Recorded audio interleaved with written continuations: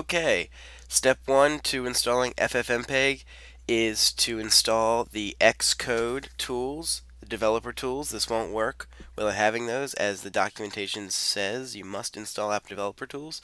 You can download those for free on Apple's website, or they come with your Mac in the install disk, not the applications disk. First thing we'll need is we're going to get LAME, which is an audio codec, so for audio encoding. I actually already have this, so let's delete that. Okay, first thing we'll do is we need to, I'm going to try to stay out of terminal as much as I can.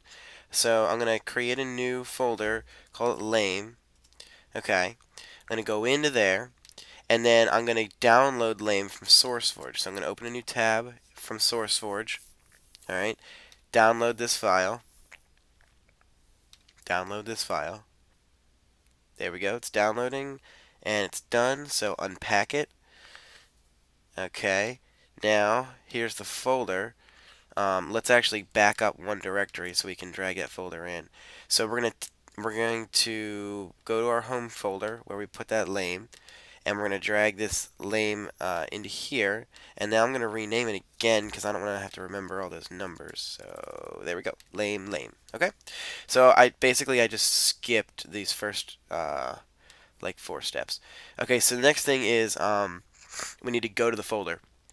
So in terminal, open terminal, you're going to first go to CD, which is change directory, squiggly slash, which is home directory, slash lame, right? And if you do ls to list what's in there, you see that there's this one folder in there. So let's go into there too. Now if you check what's in there, all this stuff's in here. So we need to do dot slash configure, which is going to run the configuration file. Configure, enter. Okay, so now it's doing a bunch of stuff and it's configuring blah blah blah blah blah.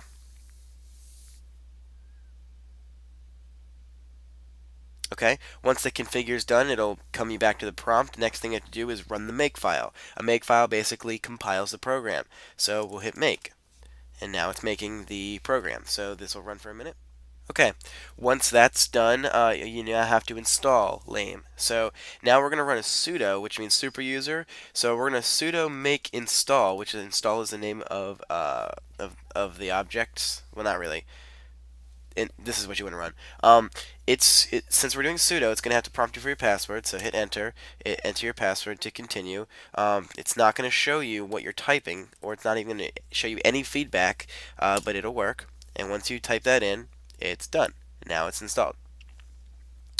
Hopefully that's done. I see a lot of nothingness up here, but I believe it looks like it did okay.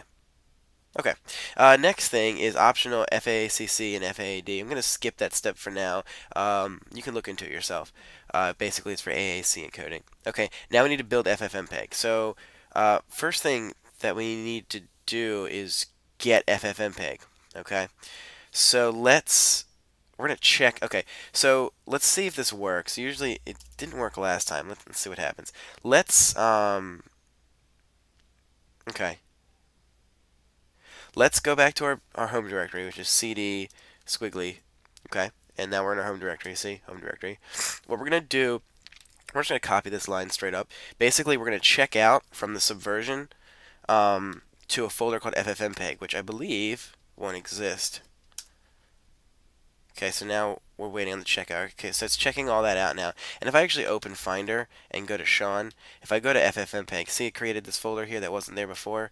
So it's currently putting all these files in there. You can see it's actually building it as I go. Okay, so it's checking out all the files from SVN. So let's go back and wait for this. Okay, so once that's done, we're on revision 2915.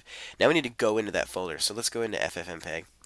And now we need to configure it and make. So I'm just going to